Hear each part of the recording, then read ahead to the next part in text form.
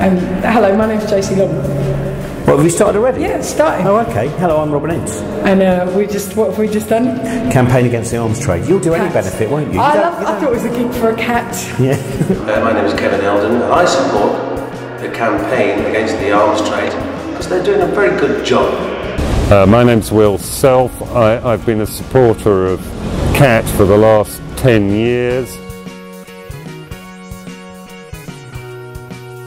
We live in a very strange world where there are actually magazines that come out for the arms trade and go, good news, there's a new war, we're going to be able to sell our new stuff. We pay our tax to help support companies that are producing the kind of thing that if you saw in a high street, or if you saw a bomb going off in your town, if you were in, whether it was Berwick-upon-Tweed or Bexley, you would go, well, this doesn't seem right. Yeah. But for some reason it's fine if we ship it abroad. That when, just before the Arab Spring, it's like, oh, what's he doing out there? Oh, he's selling everyone guns, is what he's up to.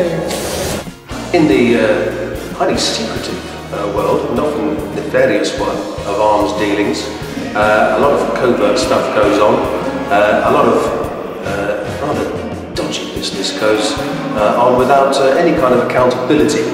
A moral scar on the fabric of this nation and many others. The campaign is saying this is not okay, and it's not okay. In my view, it's been one of the most successful pressure groups in Britain.